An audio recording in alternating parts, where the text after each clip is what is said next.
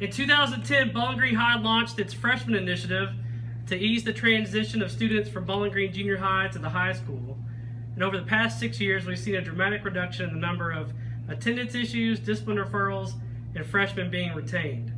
Last fall, our leadership team began planning a new freshman academy to take that work to the next level while also focusing on 21st century skills, including a one-to-one plan, meaning that every one of our freshmen at Bowling Green High will be provided with a Chromebook computer device. With the new initiative, students and staff would focus on the themes of leadership, excellence, achievement, and diversity. When reflecting upon the leadership in this district, one name came to mind that embodied all the qualities that we hope to pass along to our freshmen.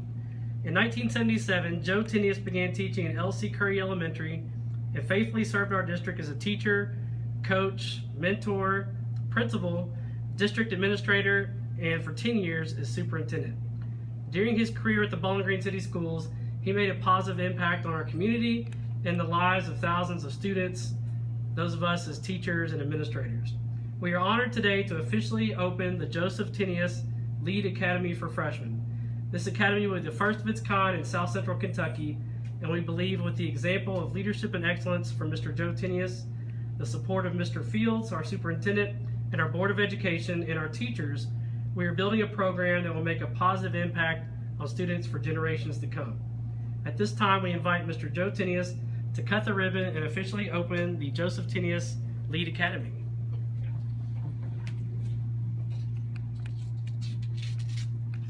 There we go. When Will said that I had an impact on students, teachers, administrators, he's been all of those. He was a student back when I started, and as I look out over the group, several others out there were students, and now they are the teachers and leaders. Certainly this is a tremendous honor. When Will and Robert Lightning first talked to me about this, it was very humbling that they would consider me to be a part of this project, much less put my name to it, and I do appreciate that. It happens because of a lot of support from my family and friends who have supported me over the years, and I hope that in a small way I can continue to give back to today's students and those who are teaching them and working with them by being a part of the Academy on a regular basis. So my hats off to Will and Robert and all the others on the planning team. They've shared with me what they have in store.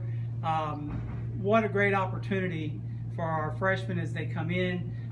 We know so well, Gary as principal, Will as a principal, if we lose them that first semester, that first year, it's a tough track and tough to turn around.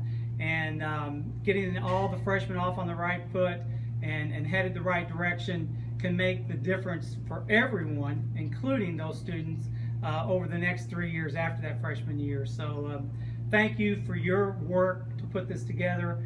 And again, I'm just honored and humbled that my name is a part of it, and look forward to working with everyone in the coming years. Thank you.